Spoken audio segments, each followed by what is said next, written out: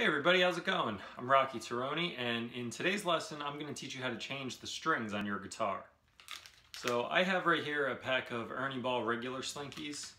This is a 6-string pack because I have a 6-string electric guitar. I'm playing a Fender Stratocaster, and yeah, this is what it looks like. It starts, the smallest string is size 10, and the thickest string is size 46, and that is measured in millimeters. So I'll unpackage this now and get going. So to start off, we take the guitar, and if you have a guitar stand, it makes it much easier to hold it on there so the guitar stays in place. But what we do is we start off by loosening each of these tuning knobs up here on the guitar head.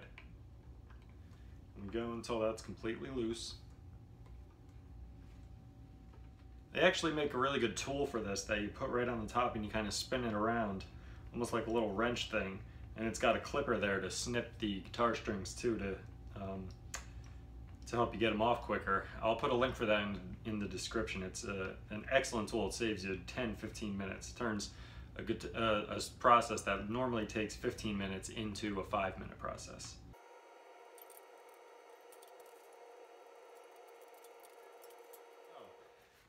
Now that we have the guitar without any strings on it, we're going to put the new set on.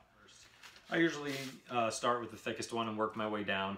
One thing I will let you know is that I don't tighten them all the way. I don't get them into the correct tension that it should be to start playing until they're all on, because I want to minimize the amount of damage being done to the guitar neck.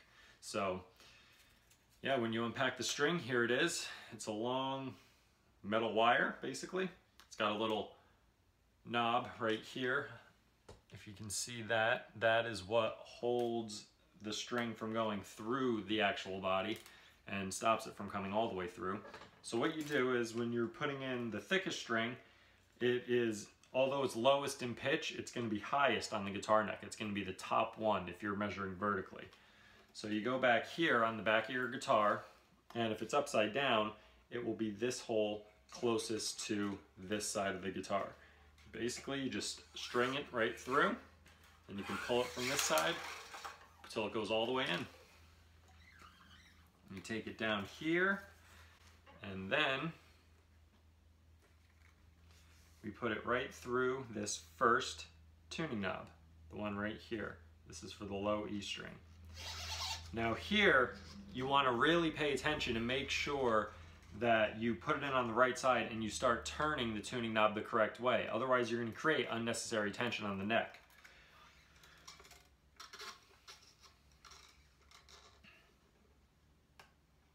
Okay, I like to use a general rule of thumb. I pull the string up, make sure that it's taut in the back, and measure about 6 inches off the fretboard. So from the fretboard out to the string, that's how far you want to pull it. That'll give you enough slack to properly tighten the tuning knob. So once it's in place, what I do is I crease the string by wrapping it around and pulling until the metal actually creases and forms the string actually forms a nice grip around the tuning peg. So see, the string is coming here, sitting on the nut.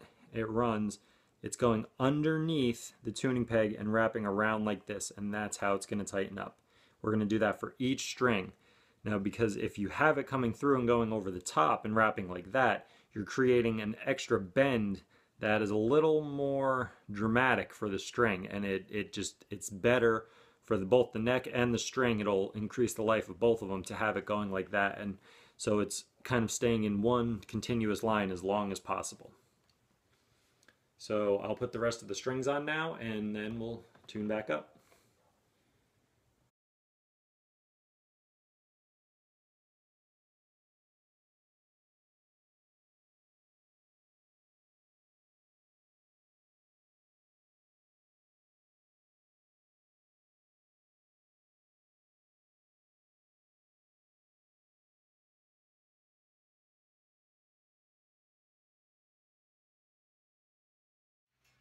Okay, now I got all the strings on my guitar, and as you can see, I'm sure you're aware on your guitar too, You got some extra slack here, some string sticking through.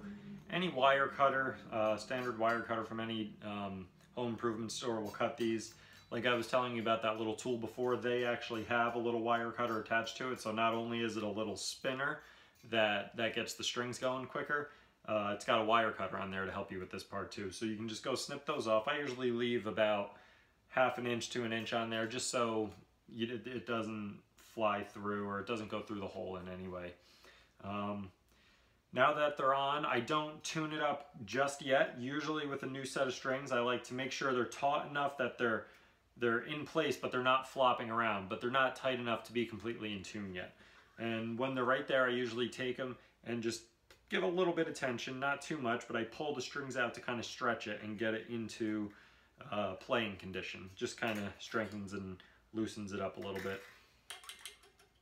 So we do that, tighten them up, because by doing that, you definitely pull them looser. And there you go. There you have it, guys. That's how you put strings on your guitar. I'm going to go clip these extensions off now, and in the next video, I will teach you guys how to get the guitar in tune, so that way it's going to sound great when you play it. Thanks so much, and if you guys enjoy these lessons, please subscribe. I'll see you guys next time.